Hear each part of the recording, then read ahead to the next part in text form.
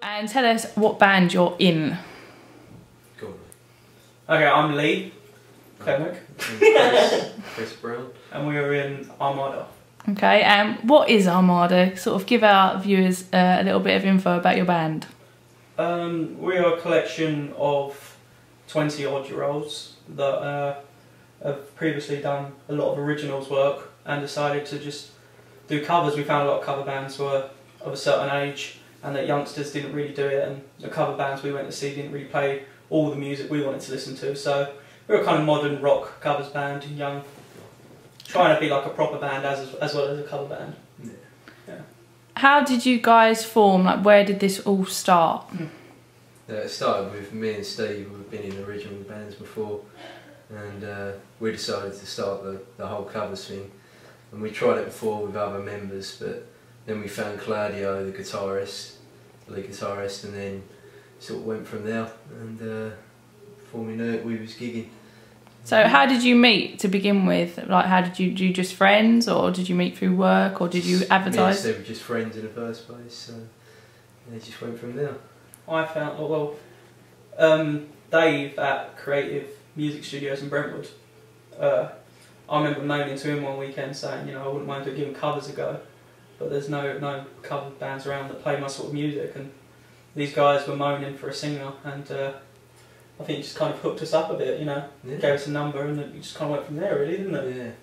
Yeah. Okay, so you were already set up as a band, you brought Lee in, and sort of how did that first little bit go with your new vocalist who was sort of new to the band coming in? It worked well with just, we developed quite a friendship at first, and we liked as a band, so it all worked pretty naturally. That was half the battle, getting on with everyone. But we're quite like-minded in what we want to do, and musical taste and things like that, and taking it fairly serious and things like that.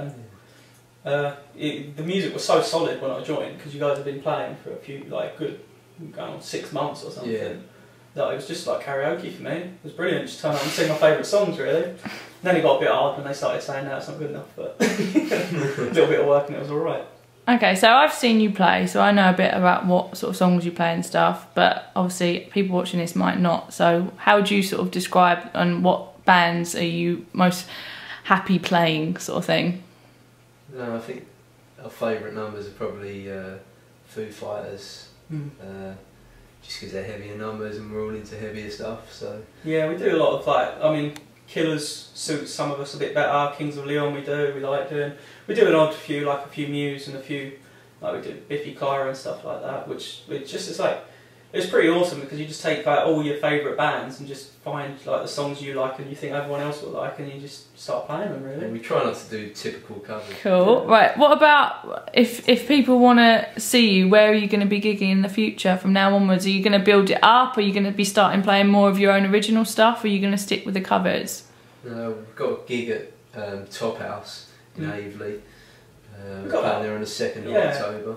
And we've got about 4 or 5 books in Billericay and, you know, Stansted and places like that. We'll be gigging locally. I think we're gonna definitely start incorporating originals. Yeah. We have to keep our own kind of, you know, creative juices flowing, really. Yeah. We've toyed around with it before, and we're all such different musicians from such different backgrounds that everyone will bring something different.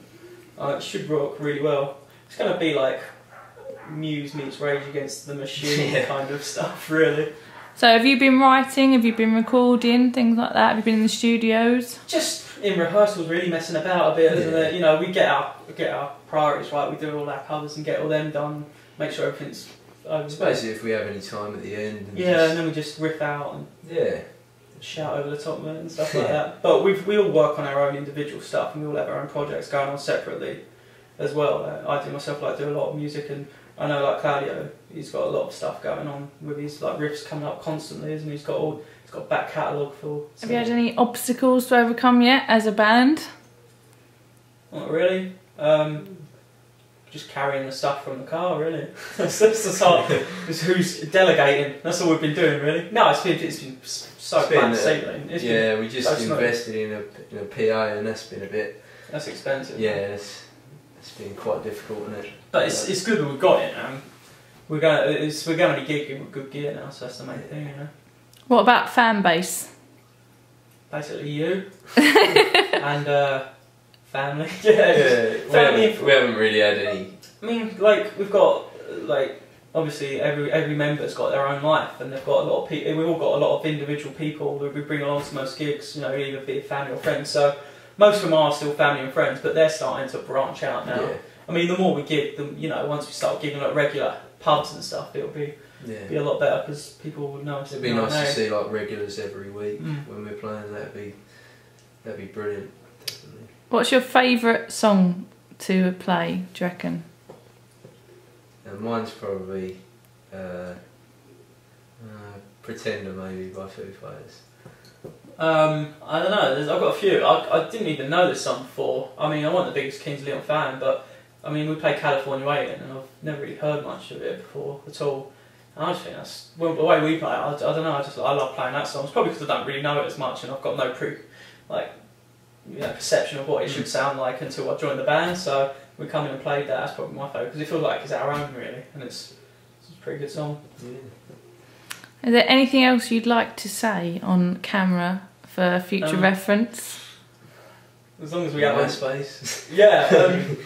Good. How do people listen to you or get details about how to go to gigs and stuff? We're on all sites of social networking except from Twitter. We're on Facebook. Just search Armada Cover Band, and we're on MySpace.com /Armada Cover Band. Yeah. And the same YouTube. And we've got a YouTube channel, which is just us that are fans of it at the moment. But I'm sure that'll branch out. That's basically so we can upload stuff onto both of those. But just search Armada Cover Band's YouTube. It's all just / Armada Cover Band. Okay, so you're recording an EP. Can you tell us a bit about it? Oh yeah. Basically, we're recording at Creative Music Studios. I'm engineering it, and we're just kind of self-funding it, just like paying for it as we go along. We got the drums done in a day, which was pretty nice, wasn't it? Yeah. It's about 5 tracks, our favourite tracks, and yeah, we've got bass down. That only took like a few hours to be honest. And guitars down, and just got vocals to go and rhythm guitars to go. But is this like original stuff or is this cover still? No, this is all covers. We're producing it. Like I'm producing it myself, like using all my expertise. Come on, I can't say.